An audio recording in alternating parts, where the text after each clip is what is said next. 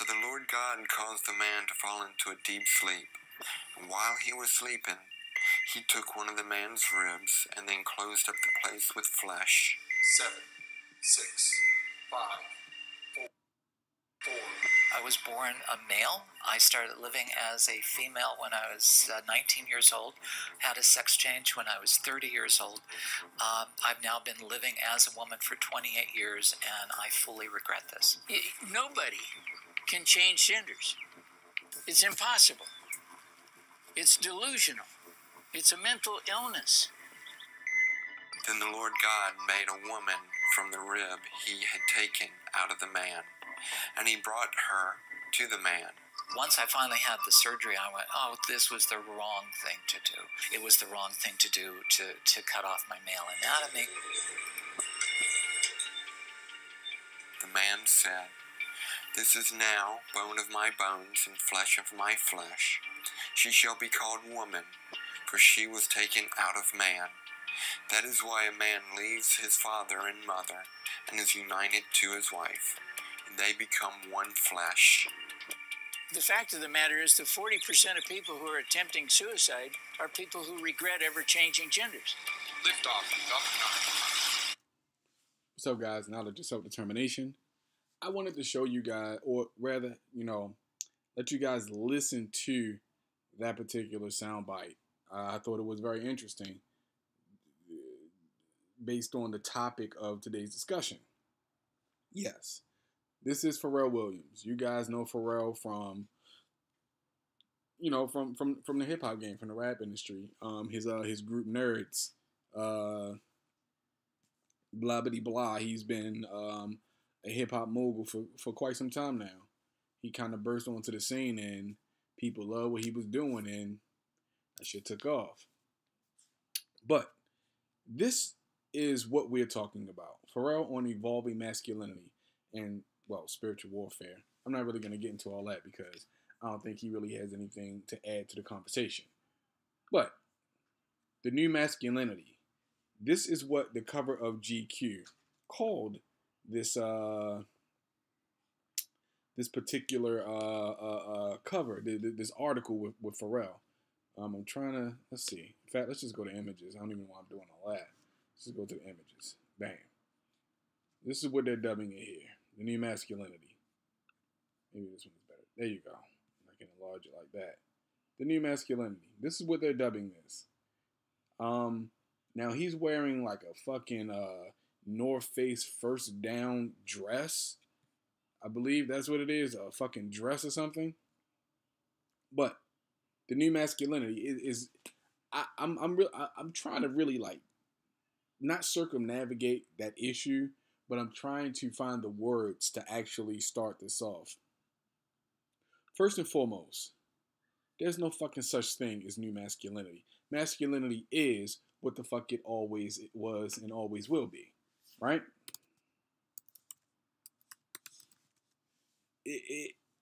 It's not going to change. Qualities or attributes regarded as characteristics of men. That is the definition of the word masculinity. Now, toxic masculinity is why we even are having a conversation about masculinity in the first place. Toxic masculinity is thus defined by adherence to traditional male gender roles that restrict the kinds of emotions allowable for boys and men to express, including social expectations that men seek to be dominant, the alpha male, and limit their emotional range primarily to expressions of anger. That's what they're calling toxic masculinity. That's what they're calling toxic masculinity.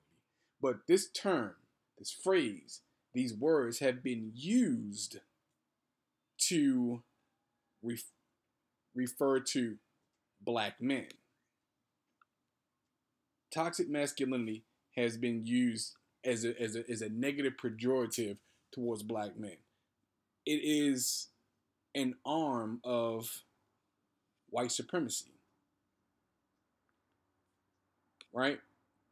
Now, I get it. Male energy can be destructive. Male energy often is destructive. Male energy is it is very it's very volatile. It can be very volatile if not directed into the right path, if not directed into the right way. But this is what I'm trying to understand though. Toxic masculinity. Masculinity is a bad thing, but yet there's so many fucking women, lesbian, gay women, who want to change sex. They want to have the gender change operation. They're taking male hormones. Now, I'm trying to understand this because I know that white supremacy is based all on symbolism and the reversing of symbolism. I'm gonna get back to this Pharrell shit in a minute. I just really wanted to really draw a line in the sand here. Now, while women are chasing their own masculine tendencies, right? You know, we have men getting sex change operations to be women. We know that women are having sex change operations to be men. We know that people are, you know, taking hormones and living their lives as the opposite sex and what have you. But what I'm trying to understand is, if natural masculinity is toxic, then what the fuck is this unnatural shit that women are ingesting into their bodies going to be eventually? Because from what I know and what everybody who's been around lesbian women and bull dyke women know is that gay females who are coochie crazy are more aggressive than any man on the face of the fucking planet. Gay women are more aggressive towards females than straight men are. Like, seriously, like they are whole hounds. Like it's kind of hard to explain. You really got to see it for yourself. You really got to bear witness to it. So what I'm trying to understand is, male masculinity is toxic, but female masculinity is what then? Because see, they're competition with us. So they I guess they feel as though they have to be more masculine than us in order to compete with us. Because every lesbian I see pretty much looks the same for the most part. You know, they wear their pants half hanging off their ass. They're usually fat, sloppy, overweight motherfuckers. You know what I'm saying? And they're usually chicks who try to talk with a really deep voice. Like, most of the dom types, they're usually fat, out of shape chicks. And I find that amazing because subconsciously that is their image of what a man is. A lot of them aren't trying to be all buff and work out and know how to fight. They think if they're just fat enough to be unattractive as women, it'll make them an attractive man. That's just my little hypothesis on it. Don't mind me, I could be silly sometimes. But let me get to this this Pharrell thing. The new masculinity. Now, like I said, you guys are familiar with this cover of GQ magazine. Now listen, this metrosexual agenda has taken full grip now. I have made videos on the metrosexual agenda before. It has gone in, it is in full swing now. It is a part of the American society now. It's a part of American culture now, right? It's not going away anytime soon. The metrosexual agenda is completely on blast right now, and it's working. See, what do you guys notice about this metrosexual agenda? Like, so far as media coverage is concerned, because I don't see any masculine white men on the cover of GQ in fucking dresses. You know, I don't see masculine white men doing the whole shit that you see a lot of fucking prominent or let me not say prominent. You see a lot of black men in the entertainment industries are doing. Masculine white men aren't doing this. But the thing is, their masculinity isn't under attack. Black masculinity is what is being attacked, right? Black masculinity is what's being attacked. There are white men out here who are doing some perverted shit, but yet, who do you see on the news? Cuba Gooding Jr., Bill Cosby, R. Kelly. These are the people, these are the images that you're seeing on the news so far as toxic masculinity is concerned. I said it before and I'll say it again. Ben Roethlisberger, from what I understand, was accused of or raped 3 chicks. And nobody's talking about that to this day. The 3 people that watched this video, maybe they'll talk about it. But nobody else seems to be talking about this shit. But anyway, so you can't change masculinity. Masculinity is what it is and what it's always going to be, right? See, in the black community, Now, man, there was I guess you can call it a documentary that was put out. Basically, listen, white supremacy have been studying black people ever since we have been in confinement in this country. And they not only do they know how our minds work, they know how to stimulate and agitate responses from us. They know exactly what they need to do to get us to do what they want us to do. As long as we deny our blackness and deny each other and constantly fight with each other and be at each other's throats, white supremacy is always going to win against us. It's always going to win because we are not focused on what we really need to be focused on. See, white supremacy knows that black people worship celebrity. And we do. We worship celebrity. We worship celebrity. Somebody famous can say the dumbest shit on the face of the planet. A black celebrity can say the dumbest shit on the face of the planet. You will wake up tomorrow and have black people that you once thought intelligent repeating that same stupid shit. Doing the same stupid shit. Everything our celebrities do, we imitate and copy that shit. So if you want black people to be on a certain agenda or be with a certain agenda, have a celebrity sell it to them. Think about it. Zoe Williams said this first. Subscribe to the Zoe What Show, The Voice of Reason. Zoe Williams, a real smart brother. No college degrees. Just a brother who likes education and who likes to read. Listen, he said this shit and I agree with it. If the mainstream media is talking about it, then corporate America has paid for it. You understand what I'm saying? It didn't make it to mainstream media if corporate America wasn't backing it. Corporate America is backing the metrosexual and gay agenda as an arm, as a wing of white supremacy. They're backing that shit. That's why it is in the fucking media, because corporate America is backing this shit. This is war. We just think that war is just one thing, which is why my people don't understand war. We think it's one thing. Guns blazing, blood, fists, explosions, death, beating the shit out of people. That's not all war is. War is also psychological and mental, which is why black people really, really need to start playing chess more. Because if we did, we'd understand these tactics a lot better. Black people who play chess, I guarantee you, they peep the bullshit. Teach your children how to play chess. It engages both sides of the brain, the left and right hemisphere, simultaneously. It's a good thing to do, man. It's a really good thing to do. Teach your sons and daughters how to play chess. But anyway, this is like for instance, like hip hop, for instance, rap music, as offensive as it can be, is not going anywhere because it is backed by corporate America. Because it is another arm of white supremacy that they have adopted since the incarnation of it, or rather since it became a more popular art form in the 80s and the 90s. They co-opted this shit because they knew they could use it against us. You fill their heads with nothing but negative images by people that they look up to, and they'll live up. For instance, like all the negative stereotypes about black people. Every negative stereotype about black people was placed on us by other people.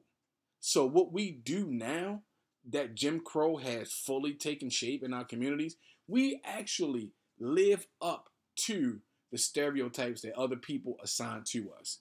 These aren't stereotypes that we labeled ourselves with. These are things that other people said about us. And because we were stripped of everything that we have and everything that we are and were, our language, our culture, our music, our spirituality, all that shit, we gravitated and just put our hooks into anything that we thought would define us. We let other people define who the fuck we are, which is why we're lost. Which is why they can use a motherfucker like Pharrell. Like, I'm gonna be honest with you. I don't know how many of you guys watch the Corey Holcomb show, but I agree with Corey Holcomb. If you are a black man and you have gone through the process of dyeing your entire skull blonde, you are suffering from mental illness. In my opinion, you're suffering from mental illness. Because who are you imitating by doing that to your hair? Hold on, guys.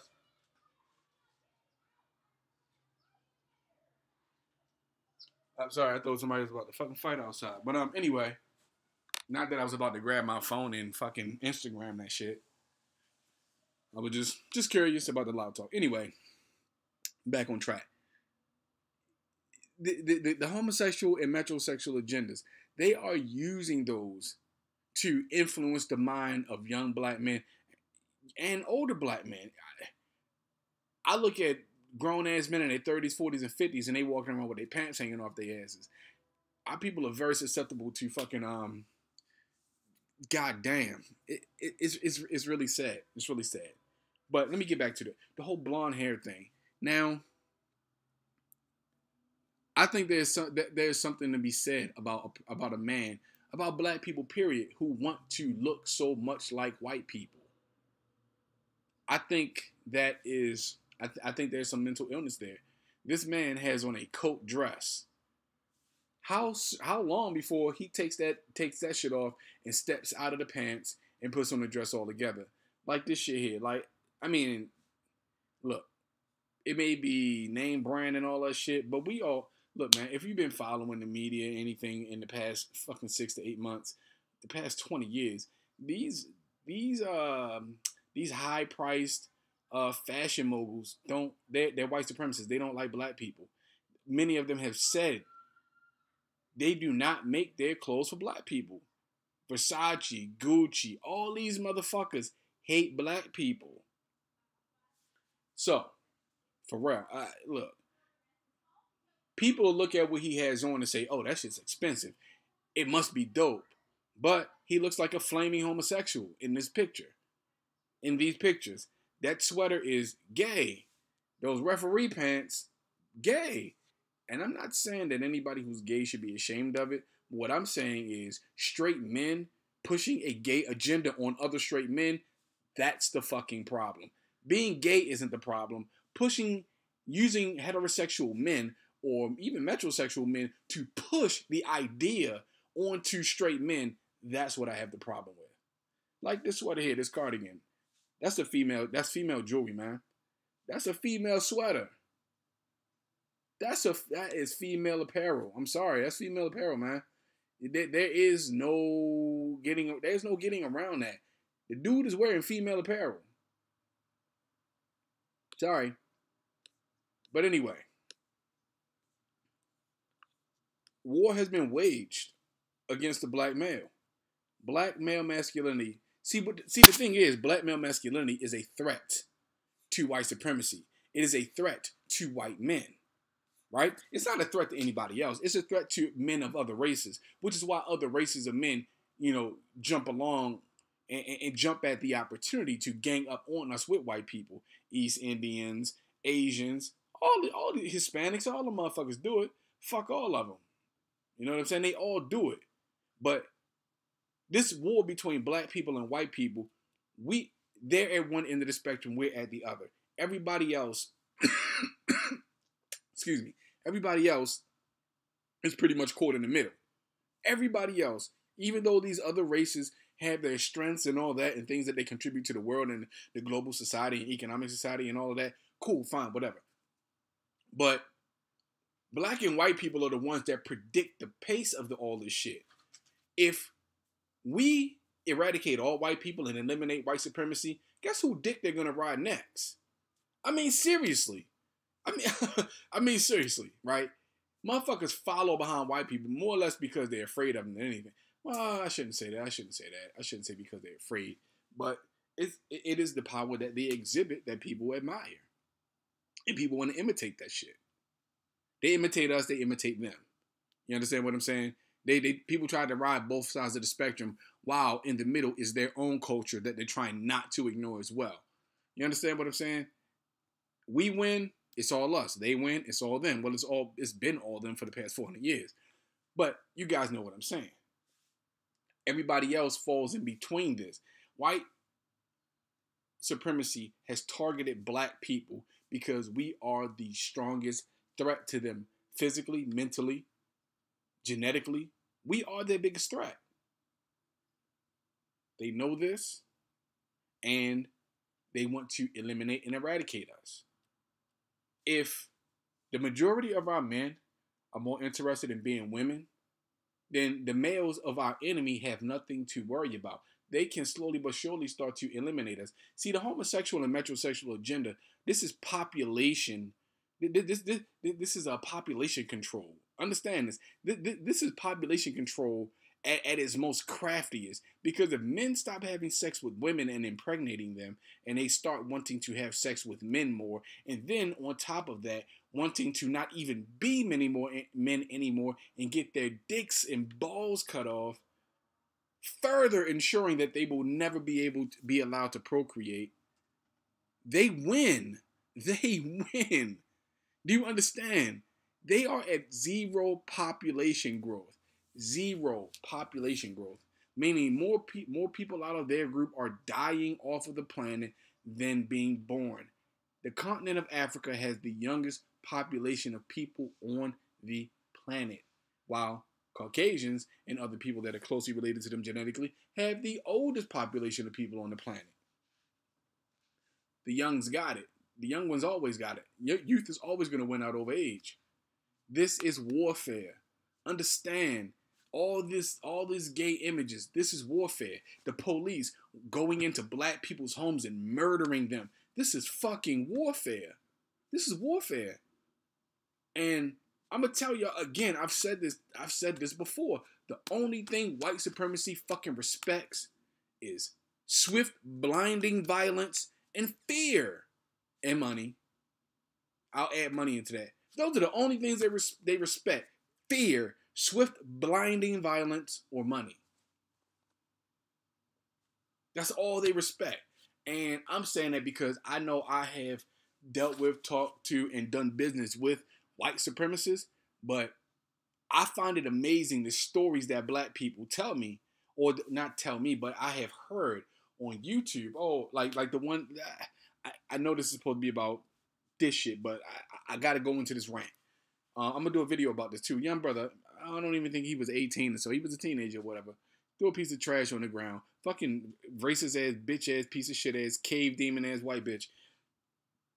Comes up to him and tell him to pick the trash, get on the knees and pick the trash up.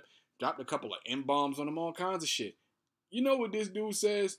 I just wanted to cry. I wanted to cry. I didn't know what to do. I wanted to cry. You know what this motherfucker's mama said? We're going to pray for her. Man, look, check this out, man. Check this out. This is why, listen, all the women out there, do not take offense to this. But you're not men. You cannot teach someone how to be something you've never been. I'll admit, I can't teach it. I can raise the shit out of a daughter, but I can't teach my daughter how to be a woman. I can't do it because I don't know how to be a woman. I've never been one. Can't teach her how to be. Can't teach her how to be. And vice versa. Women, you don't have what it takes to teach your son how to be a man. So when your son should be out in the street slapping the shit out of a bitch like this, and I'm not advocating violence, what I am advocating though is getting people the fuck out of your face. Instead of you know what? Slapping the shit out of her was the wrong thing. She didn't put her hands on him. Maybe slapping the shit out of her would have been extreme. How about this? How about, he should have gave that bitch the business. He should have barked on that bitch and cussed her ass the fuck out. Bitch, get the fuck out. Whatever the fuck he got to say. Get that bitch out of his face. But what the fuck are you praying for people who don't like you for? You're praying for them and they're praying for your demise. You're praying to the same God. They're winning this war. Who the fuck do you think your God is really listening to? That's all I'm going to say about that part. But anyway. All of those kinds of things. These are the new generation's role models. Motherfuckers like Pharrell who want to wear coat dresses and say it's the new masculinity. If the new masculinity is anything other than what masculinity has always been, then it's not masculinity anymore. It's the new feminism. It's the new femininity. That's what the fuck it is. That's what the fuck this really is. See, I don't want to make this video too long. I just really wanted to cover this topic, but I'm going to go ahead and drop this real quick. So, check this out. White supremacy is all about reverse symbolism. It's all about reversing symbolism and reversing shit. Like they're doing now in society. You know, white America, the white media is putting all of this metrosexual and homosexual shit out there, right? While the Christian right is vehemently against homosexuality and the LGBTQ community. But they will allow it as long as it is weaponized towards black people. They will allow this shit as long as it has been weaponized against us. They'll allow this shit.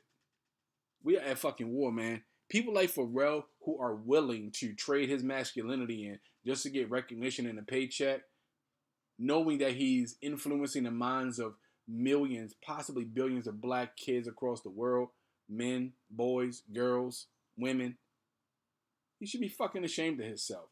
Every black man, Tate Diggs, Future, all you ASAP Rocky, all you motherfuckers who want to go out in public wearing dresses and carrying purses and all that kind of shit. All you dudes who want to set us back. Fuck y'all, man. Seriously, you motherfuckers aren't role models. You understand? In fact, what y'all do, y'all don't do for us anyway. Y'all do it because it's what white people tell you they'll pay you to do. So I think we need to draw a line in the sand, and we need to get these sucker ass niggas out of our community. We need to excommunicate these motherfuckers. Just like the church to excommunicate your ass if you make grave offenses to them, we need to start excommunicating motherfuckers out of our fucking communities. Because they don't want to be a part of our communities anyway. They want to be a part of white community. Let white America have them. You can have Pharrell. You can have the Futures of the world. You can have the ASAP Rockies of the world. You can have the niggas that want to wear dresses and purses and shit and call it the new masculinity. You can have all of those dudes. Listen, that homophobic shit, I think the term is stupid. Homophobia, I'm not afraid of gay people. I don't even have an adverse reaction towards them whatsoever. I don't necessarily agree with the act of being homosexual. I don't agree with it. I think it's unnatural, personally. I'm not saying that homosexuality doesn't occur in nature. I'm not saying that. But I'm sure there are certain stimuli that is involved with that.